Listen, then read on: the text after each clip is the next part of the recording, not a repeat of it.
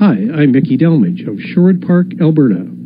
Hear the latest information from the world of radio, locally and internationally, each week on the International Radio Report on CKUT 90.3 FM in Montreal and online at ckut.ca. Welcome, everybody, to the International Radio Report for Sunday, September the 3rd, 2023, here on CKUT Radio, 90.3 FM in Montreal and around the world on the internet. My name's Sheldon. My co-host is Gilles. We're here every week with 30 minutes of news and information from the world of radio, broadcasting, amateur radio, and anything else that falls into the radio category. We thank you for tuning in. You can reach us by email, radioreport@yahoo.com. We're live streaming and archived at ckut.ca. Our Facebook group, International Radio Report, you're welcome to join the group. We have 935 members currently. Our YouTube channel at IRR has 866 subscribers. You can find the latest edition of the program there, plus past editions of the show for you to listen to as well. We invite you to subscribe to the YouTube channel.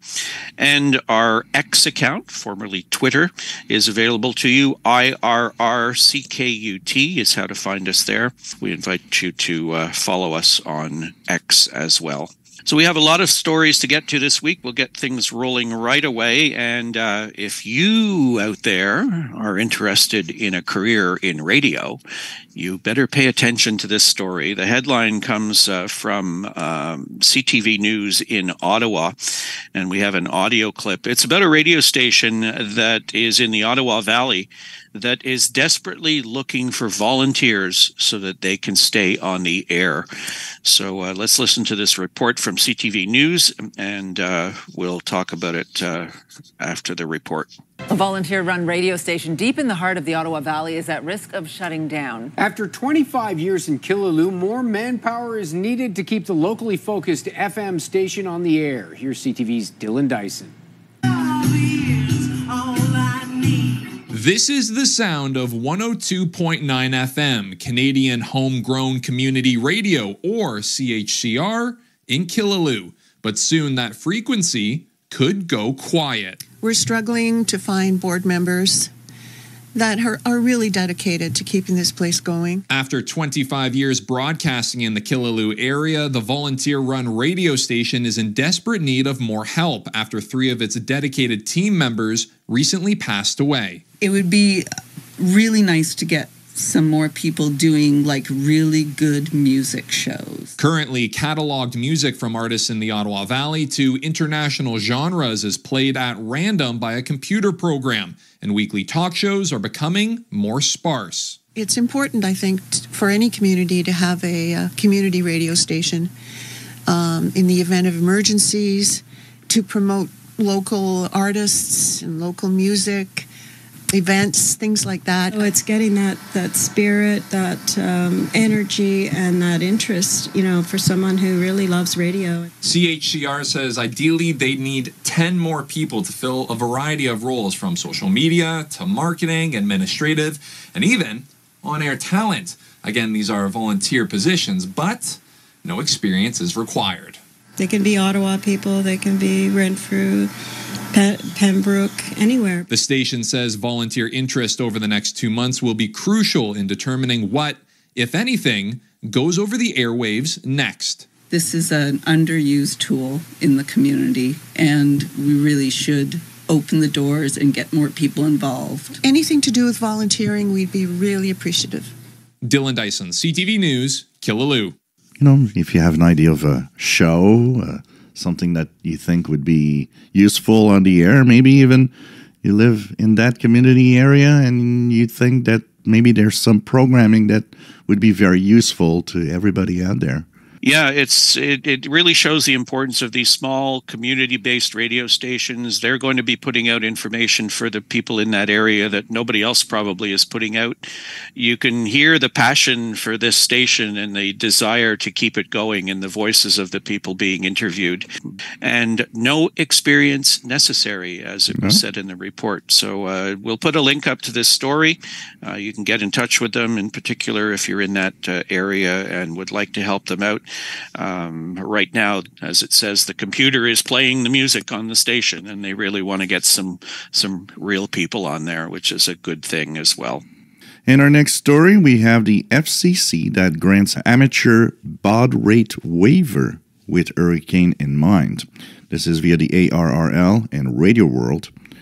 The FCC issued a 60-day waiver to allow amateur radio data transmissions at a higher baud rate than normally allowed to help with relief for areas affected by Hurricane Idalia. The Mobility Division of the Commission's Wireless Telecommunications Bureau granted the request, which had been submitted by the American Radio Relay League. ARRL seeks this waiver for those licensed radio amateurs who are directly involved with amateur radio emergency services and other communication support groups working with federal, state, and local emergency management officials. ARRL states that Section 97.307F of the Commission's rules prevents the use of certain protocols capable of higher data rate emissions in the high-frequency bands, and many amateur stations active in the emergency communications preparedness are capable of using. They also point out that the past FCC temporary waiver have allowed such protocols in similar events, including Hurricanes Maria, Dorian, Laura, Ida, and Ian, typhoon relief communications in Hawaii, and wildfires in western areas of the country. Background Section 97307F currently limits the baud rate of high-frequency amateur radio teletype RTTY data transmissions as follows: 300 bauds for frequency below 28 MHz, except the 60-meter band, and 1,200 bauds in the 10-meter amateur band. So this is nice, allowing more baud rate or more bandwidth sometimes, because it often goes together, will, of course, increase the amount of data and probably information that can be sent in and out of emergency areas. So I think this is a pretty good idea. You were doing some monitoring with respect to the hurricane in the southeast this week. Hurricane WatchNet was active, and a bunch of other radio stations doing a lot of emergency updates and information, weather, traffic, etc. Anything really stand out? The interesting part of monitoring the Hurricane WatchNet is it's almost like being there. Interesting to hear how it works, and all the help also that goes around it. And there were a lot of stations checking in. I was not alone. When I posted all the frequencies, a bunch of us were listening, and it was very, very active. I just left the radio on and was doing other things while listening in. Always very interesting to monitor these. Yeah, a number of radio stations as well. One of that we had monitored in the past with hurricanes, WFLA down in Florida. They were active again with full coverage and taking phone calls from people and what have you. Again, you know, when internet is out, power is out. I was watching a brief coverage of a TV station in Florida as well that was doing wall-to-wall coverage. But at one point, the announcer even said, you know, if you have power and you're able to see this on a TV screen, you know, he kind of realized like, oh, we're putting this out on television. How many people are actually going to be able to see it? So keep a radio on standby for sure when things like this happen. And good that some of the radio stations were going into full coverage once again when something like this happens. We have a little bit more news on the movement to retain AM radio services. The National Association of Broadcasters is highlighting the importance of AM radio with a bunch of new audio clips that stations anywhere can pick up and use. The NAB has produced a series of 6 new broadcast-ready spots, 3 in English and 3 in Spanish, that can be used by radio stations to promote the importance of retaining AM radio service in the United States. So we're going to let you listen to the 3 English ones that they've produced, and you may start hearing some of these on your local radio stations. More than 80 million Americans depend on AM radio each month for news, weather, and emergency information. A new bill in Congress would make sure AM radio remains in cars, because when cell and internet services are down, this free service could be your only lifeline. Text AM to 52886 and tell Congress to support the AM Radio for Every Vehicle Act. Message and data rates may apply. You may receive up to 4 messages a month, and you may text STOP to STOP. This message furnished by the National Association of Broadcasters. For over a century, AM radio has evolved to meet the needs of our community. More than 80 million listeners depend on AM radio each month. It's also the backbone of the emergency alert system, keeping us safe in dangerous times. A new bill in Congress would ensure this free, reliable service remains in cars. Text AM to 52886 and tell Congress to support the AM Radio for Every Vehicle Act. Message and data rates may apply. You may receive up to 4 messages a month, and you may text STOP to STOP. This message furnished by the National Association of Broadcasters.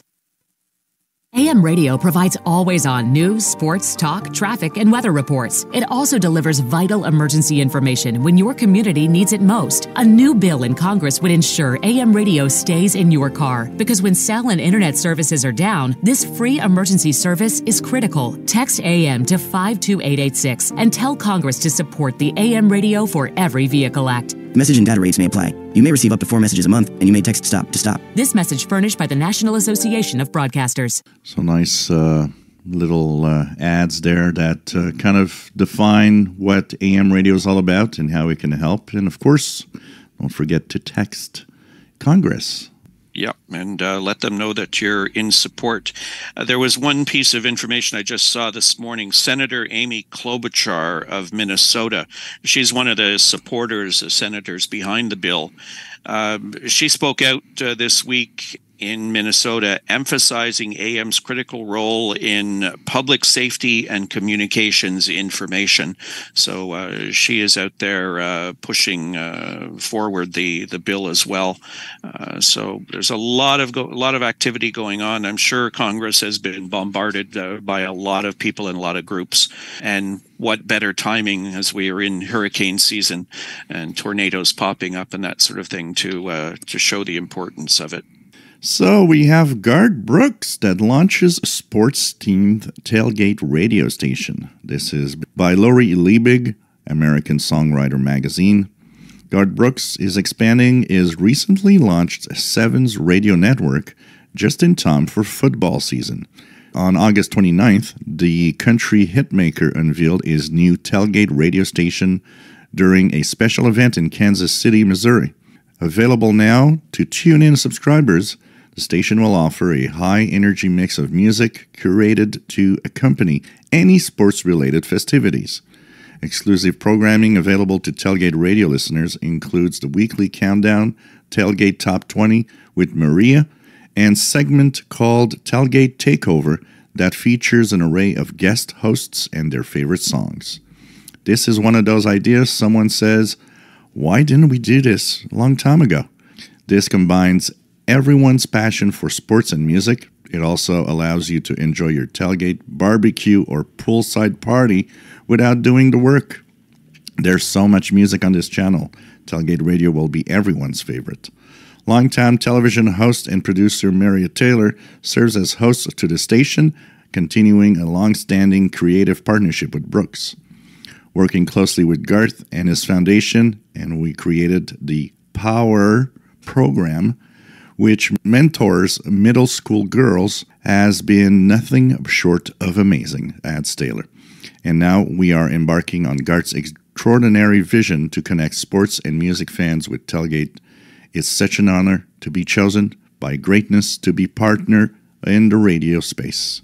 In June, Brooks debuted his partnership with Intune with the Big 615, a unique country radio station that can be streamed in more than 100 countries. By choosing a streaming platform rather than a terrestrial broadcast station, Brooks can offer a mix of classic hits, deep cuts, and tracks from rising artists more easily. Fans can find more information on Tailgate Radio by visiting tunein.com. And why not? Music for the sports. Hey, if you're doing a party and want to have fun, I guess it takes away some of the, having to dig the records out and or do some mix of some sort. I've been to a couple NFL football games in the U.S. and I saw these tailgate parties that go on. Like, they're out there all day. They show up at, a game starts at 1 o'clock. They're out there at 10 o'clock in the morning, setting up their barbecues and what have you and getting everything ready. Then they go in and watch the game. Then they come out and it takes like 3 hours to get out of the parking lot. So they stay in the parking lot and they have TV sets set up and music and whatever. And they watch the 4 o'clock games in the parking lot because it takes so long to get out of the parking lot. So it's an all-day affair. So if they're hooked up here with getting into Garth Brooks' radio station, it's going to be a perfect background for the parties that go on. What's happening with our sun? Well, our sun is somewhat active. There's a couple of coronal mass ejections that are on the way. And today, September the 3rd, there could be a geomagnetic storm caused by these. The CMEs are not that powerful, but because there's two of them back-to-back, that might actually spark G1 or G2 class geomagnetic storms. So we're going to see if conditions don't seem to be as good today as they are usually. During the week, conditions should stay rather quiet as we have more quiet conditions. Sunspot number of 77 and a solar flux of 140.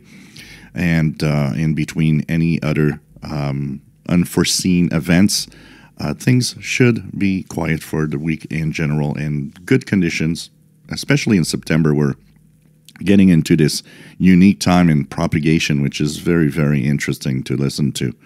So one of the ways that you can actually witness all of this, well, is really to turn on a radio and listen. I'm Skip Airy, N2EI of Southern New Jersey. If you're interested in radio, AM, FM, shortwave, amateur radio, pirate broadcasting, and more, you won't want to miss the International Radio Report every Sunday morning at 10:30 on CKUT 90.3 FM in Montreal and online at ckut.ca. A subject that's coming up everywhere these days in all different fields and lots of pros and cons about it is artificial intelligence. And there is definite radio connection to artificial intelligence. People started talking about what might happen with it. Well, now we're starting to see some things happening with it. The story from Paul McLane in Radioworld. Artificial intelligence goes on the air on DAB+ in Germany. Artificial intelligence is now being used to program and voice a DAB+ channel in Germany. As far as Radioworld is aware, this is the first over-the-air radio broadcast station in the world to be programmed and voiced full-time with artificial intelligence. Antenne Deutschland has put its Absolute Radio AI format on the air on a local DAB multiplex in the area of north-central Germany between the cities of Hanover and Magdeburg. The AI format, which uses technology from Radio Cloud with Antenne Deutschland, launched earlier this year in an online streamed version featuring a synthetic voice called KAI, or K. Using parameters set up in advance by the broadcaster, the AI creates a schedule, programs the breaks, and voices all of the on-air elements.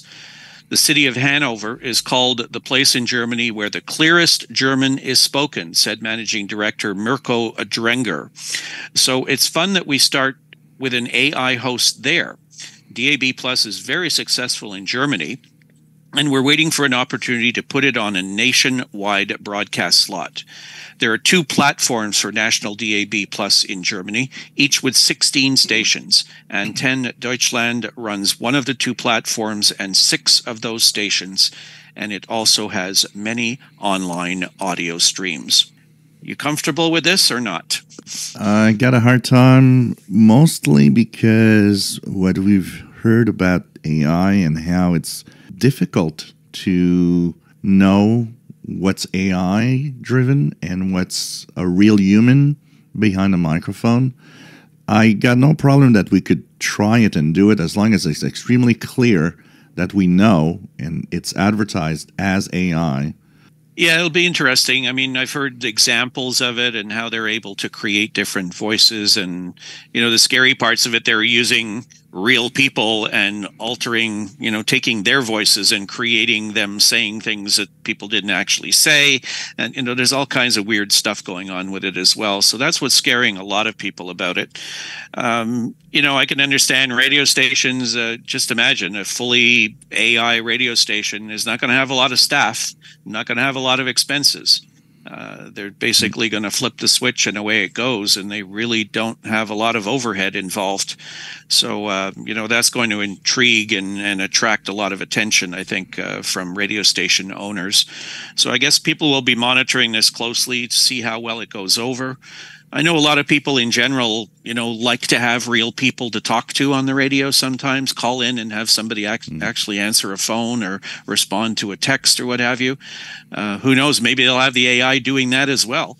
The possibilities are kind of endless. So anyways, we'll see how, I think we'll have a lot more stories about this, coming in the future. So it seems that every week something's happening in Africa. French media hit by Gabon ban amid contested election. This is from Agence France Presse via Mike Cooper and Glenn Hauser's World Radio.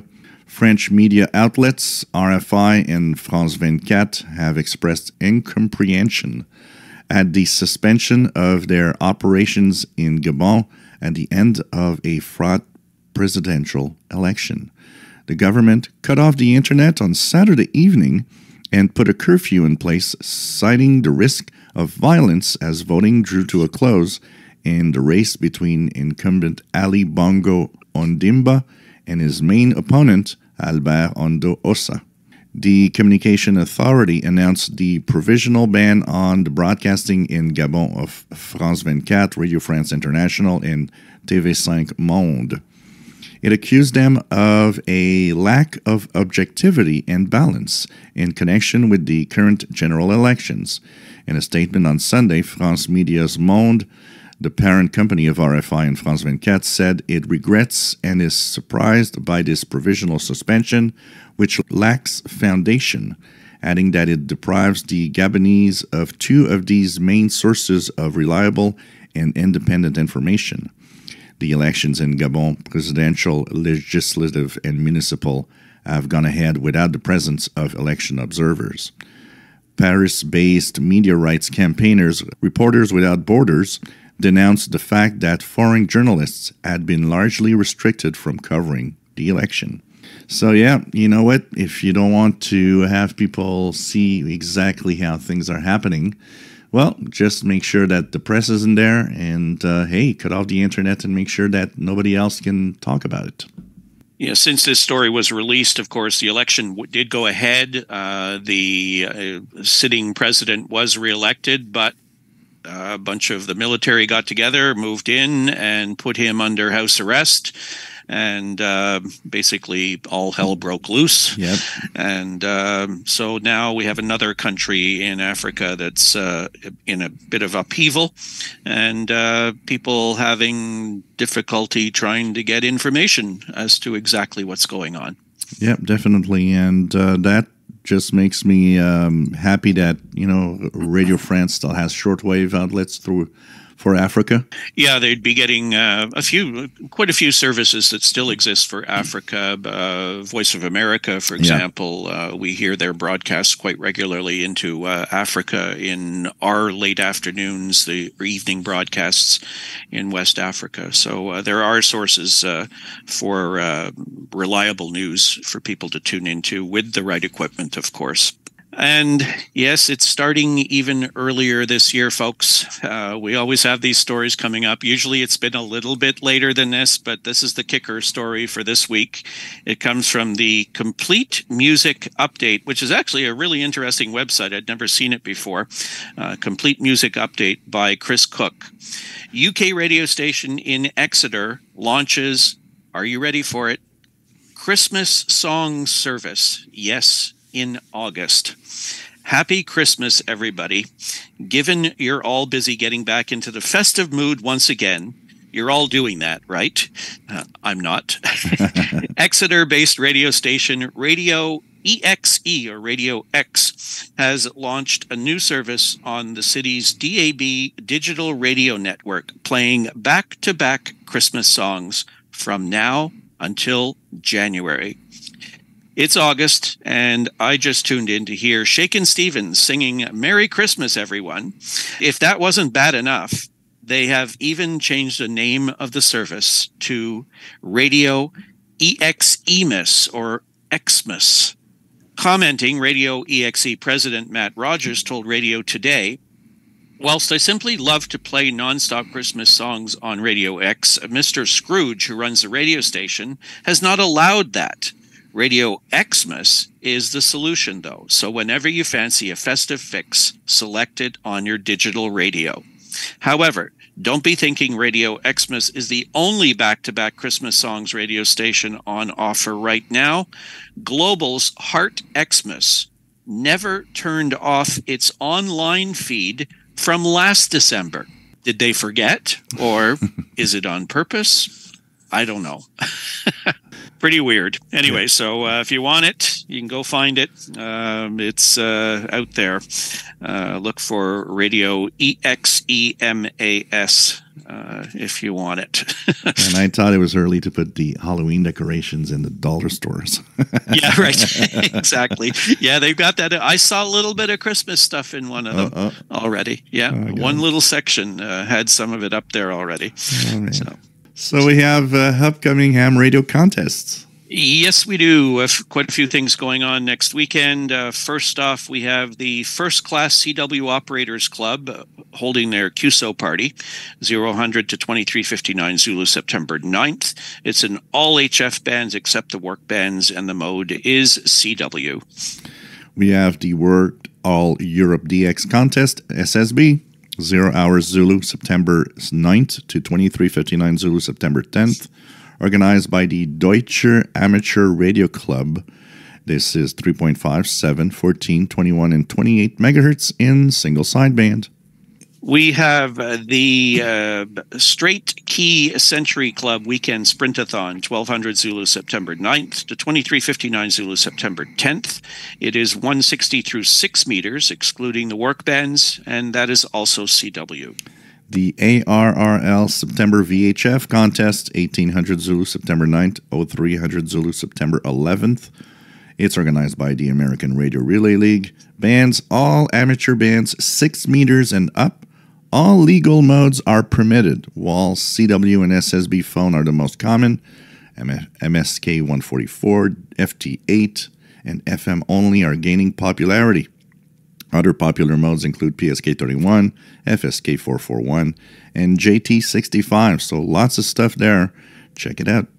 Yeah, that's a big contest. There'll be a lot of activity on your local VHF bands, and well, like they said, anything 6 meters and up. Be nice if 6 meters opens that weekend. That'd be nice. Would really help. We have the North American Sprint, CW, organized by the National Contest Journal, 0000 to 400 Zulu, September the 10th, 80, 40, and 20 meters only for that one, and it's a CW event.